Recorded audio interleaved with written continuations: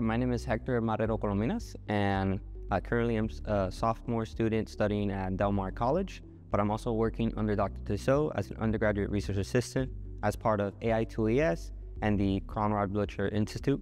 So today I'm here to take part in the Student March Madness edition of today's forum.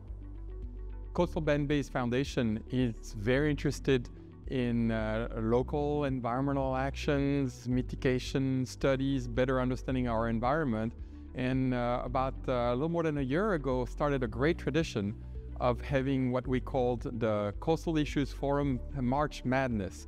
And the point of the March Madness is to have students from around the Coastal Bend talk about their research. Today I'm going to be discussing the research that I've been working on as part of AI2ES for the past year almost.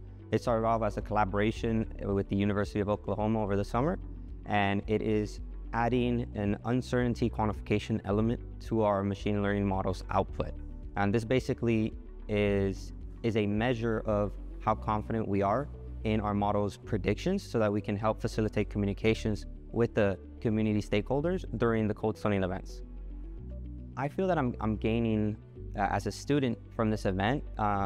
First off is experience presenting, being able to put myself out there and gain that experience. But also I think that these types of events are very important because it helps get the word out. Personally, I come from a background that I never thought of pursuing higher education because I'm a first generation immigrant. And I didn't know that these opportunities were available to me until I, by coincidence, met someone that was able to connect me through Del Mar, connect me to this opportunity, and now I'm here giving this talk, which is a very cool opportunity to have.